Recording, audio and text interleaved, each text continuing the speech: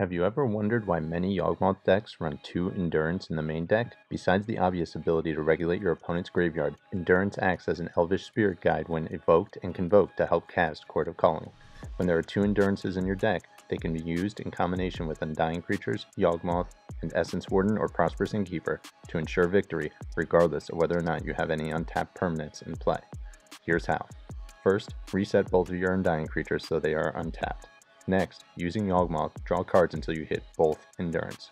Evoke both Endurances into play and then cast Court of Calling with your now 4 creatures to get another 1-drop. At the end of turn, discard Blood Artist to hand size. Then, repeat the process during your opponent's upkeep, using your 3 untapped creatures plus double Endurance to chord for Blood Artist this time around. A guaranteed win, compliments of double Endurance.